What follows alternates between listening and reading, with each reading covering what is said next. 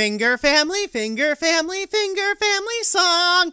Politics, politics, what could go wrong? Alright, now that I got your attention, it's time to address the elephant in the room. One of these jackasses is gonna be the Democratic nominee for president. Don't look at me, I didn't choose the mascot. Each of these candidates have their own strengths and weaknesses, which I'm sure will be debated in the comments section. If you don't set your content appropriately, this may result in compliance issues for you under COPPA and other laws. Unless we're letting kids vote now, I think I'm good. Now, if you're looking for videos that are potentially violating COPPA, head on over to YouTube's own YouTube channel, or watch COPPA Crackdown Episode 1. I wonder how YouTube's algorithm's gonna handle this. Worst case scenario, the comments get disabled, and I guess we'll have to find an alternative to YouTube's comment section.